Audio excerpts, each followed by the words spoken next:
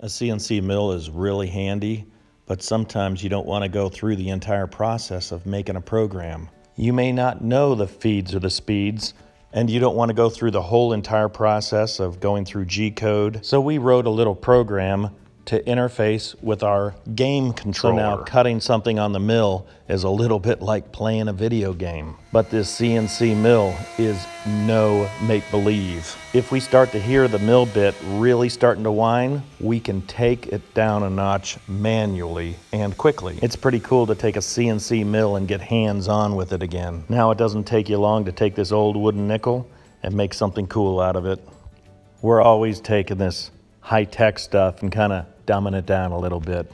It's fun. Don't get me wrong, there's all kinds of time to get in and do the programming and get it done right, but I kind of call this an intermediate step to get a feel of what you're doing. We used one of our favorite milling programs called Gerbil to do this. Now that we have this game controller set up, we use it all the time. Well, I hope you enjoyed our little setup with the game controller. And if you did enjoy the video, please give the video a thumbs up. I'd appreciate it, and I'll see you next time.